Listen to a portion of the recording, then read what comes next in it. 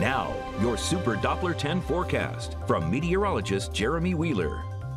All right, let's talk tropics, and we've got two systems I'm tracking, Marco, Tropical Storm Marco, and Tropical Storm Laura. Marco is weakening, Laura is strengthening, and it's good because Marco is approaching the coast. And it looks like the bulk of the storms are actually moving away from the center towards Florida because it's on a northwest track right now. So those storms are actually moving towards Mobile more than they are New Orleans. But the center is moving towards that direction.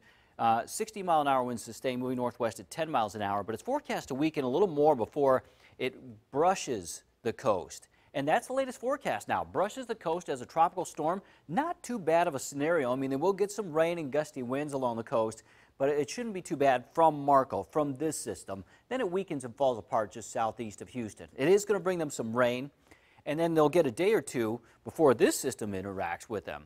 So this is Laura. This is down towards Cuba right now.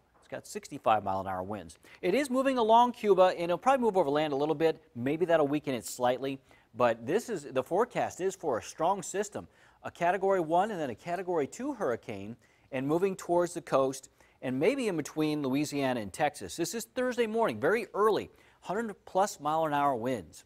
After that, moves to the north-northeast and then eastward. So it's going to fall apart eventually over the Tennessee River Valley. And we'll probably get some rain from the remnants of it, but not from the system itself. I think it'll fall apart before it gets here. That's what a lot of models suggest. Okay, so there's one impact that we have to keep in mind, too. There's a lot of oil and gas sites down there, and so this could really disrupt production down across the Gulf Coast states, both of these systems. Just something to keep in mind over the next few days. Might affect gas prices, but we'll see.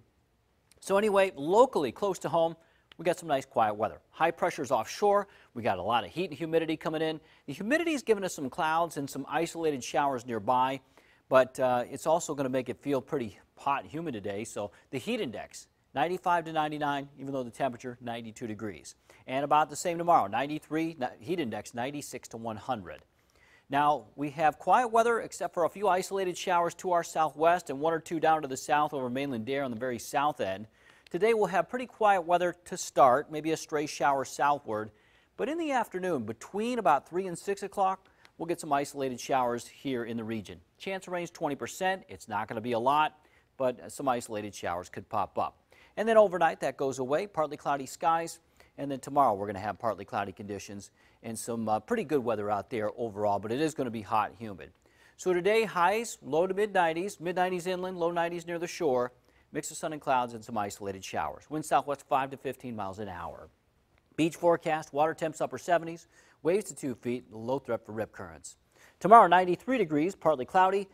No rain on Wednesday, Thursday. High temps take a dip for a day, but they go right back up Thursday, 95, and then Friday, 93. Saturday's our next best chance of rain. Again, that could be from the remnant